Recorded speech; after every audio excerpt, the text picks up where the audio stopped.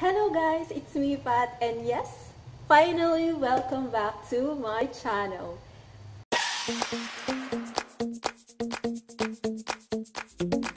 Obviously, from the title itself, isa po itong Shopee haul, and for all those people po na hindi pa aware kung ano ba yung Shopee, isa itong online shopping application na free na madadownload natin sa Play Store. And ito yung ni-endorse ni Ann Curtis ngayon na kung saan diba naka-orange siya na ang ganda-ganda na yung Shopee, ganon. And yes, marami ko makita dito from a variety of items mula sa makeup, skincare, mga damit, electronics, even yung mga gamit ng mga aso't pusa niyan dito si Pino. May kita nyo dito. Hindi ko lang alam kung may nagbebenta ng mga aso't pusa dito, pero guys, makiki-hashtag lang ako. Hashtag adopt not shop. So, yeah, sinegway ko lang. And ang daming great deals dito, guys. Mula sa mga fake hanggang sa authentic items na affordable and reachable talaga. Okay din talagang bumili sa Shopee. Yun nga lang yung downside nito. Syempre, hindi mo makikita yung product itself. So, mag-wonder ka kung dadating ba sa'yo is damaged item. Ako kasi, pag bumibili ako sa Shopee, every time bumibili ako dito, lagi kong kino-consider yung tatlong bagay. Unang-una, syempre, yung marami ng followers. Kasi, tas yung ratings ng shop na yun. Secondly, kung responsive ba yung seller. Kung okay ba siya, kung halimbawa magka-defect yung item sa dumating sa akin, responsive siya, so makaka-reply siya kung magre-remedyohan yung mga bagay-bagay, di ba? And thirdly, syempre, yung reviews ng mga tao. Diyan tayo kakapit, guys. Kasi syempre, lalo na kung mga ganyang mga online, naasa tayo sa kung ano sinasabi, experience ng ibang tao. So yeah, so simulan na natin. Yung first na napamili ko ay itong, ilalabas ko lang. One eternity later. Grabe yung irit. Diyos ko, yung aso ko nandun nakatapat sa electric fan. Anyways, unang-una, from Fashion Icon 18, yung na-avail ko from their shop ay itong 2-in-1 Angled Deep Brow Pomade Brush na Anastasia Beverly Hills na fake. At grabe, 18 pesos lang siya.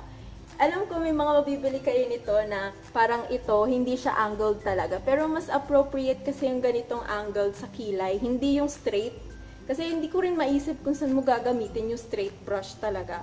Pero ayun lang siya. Nakakatuwa kasi itong, spoolie. Kasi nabibend siya ng ganyan. Tapos talagang masasakto mo siyang ganyan. Diba yung iba, yung kasama sa mga, binibili natin pang kilay na pencil, ganyan. O yung naikot na parang angled din. Parang diba hindi mo siya, talagang ganyan mo siya gagawin yung kilay mo. At grabe talaga nahulas ni makeup ko. Pag ganyan talaga, ito, pwede mo siyang i-bend, o diba? Perfect lang siya. Next item is ang ating unicorn brushes. Hindi ko alam, parang ito kasi talaga yung dahilan ba't ako bumili dun sa shop na yon. Hindi naman ako nag-expect ng sobra dito sa mga brushes na to kasi parang masyado siyang maliit sa mukha ko. Parang more on pang display lang siya. And I'm happy na nilagay nila as a description na violet to at hindi to white. Kasi ang dami talagang mapanlin lang na nagsasabi na white daw yung handle. Hindi naman talaga. Kahit sa mga tinitingnan ko yung mga reviews nila, hindi talaga white. Tapos na-receive nila violet, kaya ang dami-daming mga reklamo, diba? Pero yun, I'm happy ang honest nung seller. Ayan, guys. Ayan siya. May pang contour, maliit. Pero parang ganyan, di ba? Kasi may malalaki na yung kabuki brushes na mas mura dito. Ay, anyways, magkano ba to? This is 210 pesos. And para sa akin, okay na rin siya. For 10 pieces brush set ng unicorn brushes. Parang hindi ko din magagamit tong ibang brush. Kasi tingnan nyo to. Hindi ko alam kung para saan to. Wait lang ha, kasi hindi ko muna hindi ko tinanggal sa lagayan. Yan yan yung sinasabi ko kanina, yung parang dito sa angle brush na parang hindi ko siya magagamit sa baba, di ba? At least magagamit ko siya sa kilay. Pero ito hindi ko pa kasi natatry kung saan ginagamit yung mga ganyang klase ng straight cut na brushes. Pero let's see, may pang blush or pang blush ata to. Tapos ito pang contour. Ito shader. Syempre ito pan brush. Mainit. And ito hindi ko alam kung para saan ito. Yung parang ganito. Ayan Hindi ko siya mawari. Para saan ka. Sobrang liit talaga nung sobrang parang ang konti-konti tinipid yung bristles niya. Ito makapal naman. Gets nyo? Ayun. Ang init kasi. So parang nagmamadali. Pero feeling ko ito magagamit ko dito sa upper. Dito pag nag-eyeshadow ako. Dito sa upper lids ko. Nakakatuwa rin naman sila. Ito pa. Ito parang laki nga lang niya for the outer V. Pero pwede na rin. I-blend out yun na lang na mas malaking eyeshadow brushes. Tapos ito, alam niyo, feeling ko ano to. Feeling ko nag-effort sila, for foundation. Pero hindi kasi ako gumagamit ng ganito kalnipis or maliit sa mukha ko ng mga brushes. Pero ang fluffy niya talaga. Tapos ito, shader brush din. So, moving on. Yan siya, guys. Kamahulog na naman. So, next is, syempre, kung meron tayong unicorn brushes, meron tayong mermaid brush. And super nakaka-excite to. Ang tawag dito is Mermaid Scale Fishtail Cosmetic Brush. Wow. And ito ay 70 pesos. Hindi ko alam kung namumurahan na kayo. Pero kasi sa Glad King, parang nasa, siya 100. And sabi ko, wag na, okay na ako dito. And sobrang nalabhan ko na siya. Pero hindi ko pa siya nagagamit. Nakakatuwa kasi for 70 pesos, parang ang kapal niya. Ang kapal nung lagayan niya. Tapos, di ba parang pang kista lang. Black, tapos pink yung loob. Yan, bubuksan ko na sa inyo. Nalaban ko na to ha. So, pwede ko na siyang ganun-ganunin sa mukha ko. Wow, ganda. Pamumunas mo ng pawis. Ang init kasi, shit. Bukasan ko na lang ulit. Ganda na. Tapos, ang fluffy niya. Pwede siyang pang contour, pero parang gagamitin ko siya for foundation. Kasi medyo foundation girl ako, girl. Yan, nakakatuwa. For the next items, itong, kung may brushes, syempre dapat may protection sa brushes. Ito yung 10 pieces makeup brush guard. Yan. Yan. 10 to guys. Na-check ko na 1, 2, 3, 4, 5, 6, 7, 8, 9, 10. Oo, 10. Next ay ang ating, ito na lang. Ito, ewan ko, nahiya naman yung contour ko dito sa item na to. Ito ay nose up. Na-excited ako dito, lagi-lagi ko na siyang ginagamit. 9 pesos lang siya, guys. Oo, nose up lang talaga yung tawag dyan. 9 pesos lang siya, guys, at nilalagay siya sa ilong. Kung maalala nyo lang kasi, yung sa Missing You, yung sipit na ginagamit dun kay Kim So Yoon doon, yung nilalagay niya dito, yun yung nilalagay ko sa ilong kasi nung mga bata pa kami, nung bata pa ako, gusto kong tumangos sa ilong ko. Pero hindi naman ako masyadong pango. Talagang ginagamit ko lang yun. Ang sakit-sakit ng sipit. Kaya sabi ko, saan kaya ako makakahanap nung parang pwedeng tumangos-tangos? Eh, sabi ko, ngayon lang natupad yung pangarap ko after more than 10 years. Ngayon lang nakakabalik. Yan siya, guys. As in, ganyan lang siya, Ginagamit ko siya sa gabi. Natutuwa ko sa kanya. Hindi siya massage, guys. Kasi para siyang silicone. Silicone. Para siyang silicone talaga na ganyan. Wow. Bongga. Okay, so for the next item, itong Flappy na whistle alarm system self-protection against rape. And just to read you the description at the back, kasi alam ko marami na rin girls yung bumibili nito kasi syempre nakaka-paranoid na rin yung maglalakad ka along the streets tapos biglang may mag-miss. Uy, ganyan. Di ba parang ang awkward. And actually, hindi ko to binili para sa sarili ko. Binili ko to para sa kapatid ko kasi mas paranoid siya sa akin. And somewhat ako kasi pag may mga ganon, in-ignore ko na lang. Pero kasi yung iba, gaya ng kapatid ko, medyo natatakot siya. So, yeah, wala namang masamang bilhin to. And it's for only 70 pesos. And this rape whistle activates a loud siren when the activation button at the front of the whistle is pressed during an emergency. To turn off the alarm, press the button at the back. Yan, meron kasi siya sa back niya. Tapos parang may keychain siya, syempre, ilalagay mo siya sa bag mo. Or kung gusto mo sa katawan mo lang, pero more likely sa bag mo na lang siya ilagay. Yan, yan, ginagamit siya for turn off the alarm. Sobrang ingay siguro nito. Hindi ko na to i-test out sa inyo. And yun, there is also a conventional blowable whistle that can be used as needed. And lastly, yung nabili ko from Fashion Icon is itong hindi ko nahihiya ako dito eh. Kasi natutuwa din ako, 115 pesos lang siya. And ang laki-laki kasi ng tiyan ko. So, bubili ako nitong wait lang, pasahin ko, tummy trimmer pull-up bar. Yan o. Pwedeng nakatayo ka nito or yung parang pa-curls up position. Yan, malaki siya dito. Ganyan yung itsura niya, guys. 115 pesos lang siya. Eh, nakakatakot lang siya kasi pag ginanon mo siya, syempre, yan ba, paa mo nandito, tas ito, yung kamay mo, tas ano mang position niya, tas biglang malus, di ba, yung yung metal na to, nakakatakot, baka tumama sa mukha mo. Goodbye face ka. So, next for other items na napamili ko, dun sa shop na Buy Tinty, na unang-una, itong Taiwan False Lashes. Ito yung ginagamit ko ngayon sa mukha ko, ay sa aking mata. Diba? Ang ganda-ganda niya. Mahaba siya, M14 yung nabili ko, yan. M14. And nagamit ko na to actually kasi medyo nagsistruggle pa ako maglagay ng eyelashes. And wala naman akong, parang pag bored lang ako, ito, yan.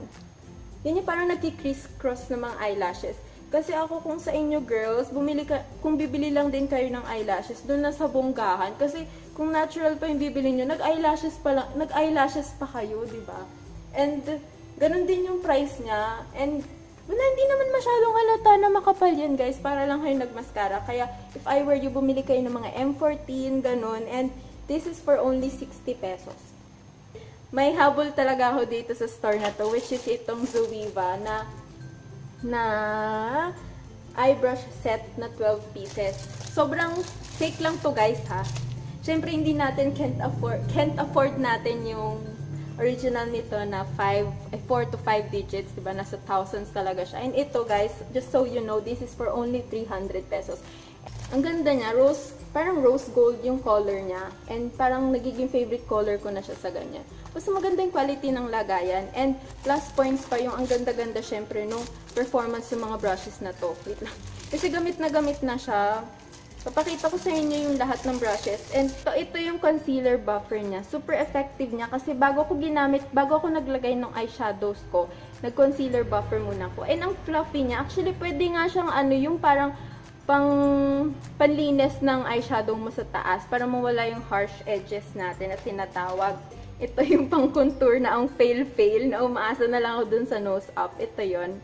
Grabe, 300 pesos lang tong set na to, guys. Kung ako sa inyo, okay na rin naman yung fake. Tapos saka na kayo mag-invest dun sa mamahalin. Pero kung can afford nyo naman yung mga tig 13,000 na ganitong set ng Zoeva, o di go, diba? Sa Sephora lang yun mabibili yan. Tatlong pang crease. Ito yung pang eyebrow. Pang brows niya. Pero parang para sa akin kasi, dahil maliit lang, hindi siya ganun kahaba. So, hindi ko to prefer. Tapos ito, may mga shaders dito. Ito, may soft definer. Hindi ko pa siya nagagamit. Tapos yung pang brows, nagamit ko na rin ata ito eh. Yung pang concealer, pang linis lang dyan. Tapos, ito, meron tayong for shader din. Ito usually ginagamit ko tong Lux Precise shader na to sa ilalim ng mata ko. Kaya medyo brown yung mata ko. Tapos ito, spot liner. Pag siguro concealer or what na gusto mo lang ma-cover up. Ayan. Tapos itong Lux Pencil. Gamit ko na rin siya. Ginagamit ko siya sa outer beak. And next is yung ating, syempre kung meron tayong false eyelashes, dapat meron din tayong glue. And syempre fake din to. Fake din po ito, guys. Dahil ang original price nito, nagre-range siya sa $3 and $59. So, ito guys, alam niyo magkano lang to? 30 pesos lang siya. And gamit ko na siya. Mas maganda to kaysa dun sa Niche, dun na tig 60 pesos. And para sa akin, okay na rin. Yun nga lang kasi online, diba? So, parang, 30 pesos lang bibili ka online, diba? And next is itong ating blackhead pore strip na Pilaten for syempre for blackheads. And ang expectation ko dito, guys, parang peel off siya. Pero hindi pala, yung parang siyang Gatsby na ilalagay mong ganyan. Tapos medyo peel off nga. Hindi ako nagbabasa kasi ng description. Ayan yung itsura niya. And kung gusto nyo gawan ko siya ng review ko, effective ba talaga tong 5 piso na to, as in 5 piso lang to, let me know. Kasi gusto ko rin akong malaman and ma-share sa inyo. Diba? And hindi ko alam kung last na tong product na to, pero ito naman talaga ang dahilan bakit ako bumili sa @by_teen. Yan. Yung 5-in-1 beauty care massager. And nakuha kong color, di ba dito is, kung ano yung naka-feature dyan, doesn't mean na yun yung kulay na matatanggap mo. And I'm very happy at pink ang nabigay sa akin. Di ba? Dahil puro pink ang aking mga pamili, kundi pink, white, and black. Wait lang. Ganito yung itsura niya. Wait lang. Natanggal kasi yung mga paraphernalia niya. Ito siya, guys. Hey! Ayan siya.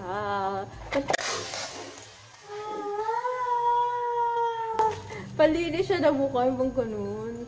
And 95 pesos lang siya, guys. And I'm very happy. Tapos, hindi ko to binili sa Shopee, yung Ever Ready, pero tingnan natin kung effective ba siya. Wait lang.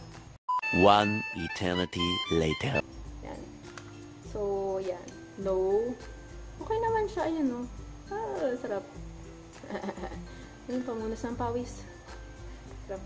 Ito, nakalagay naman dito kung para sa yung mga paraphernalia na yan.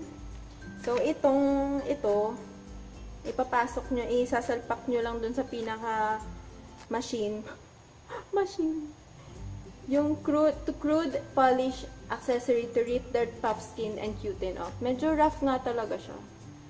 Pang-alis na mga parang masama to pag kainano mo sa mga pimples kasi rough nga talaga siya. Talagang mapipeel off yung pimple nyo, girl.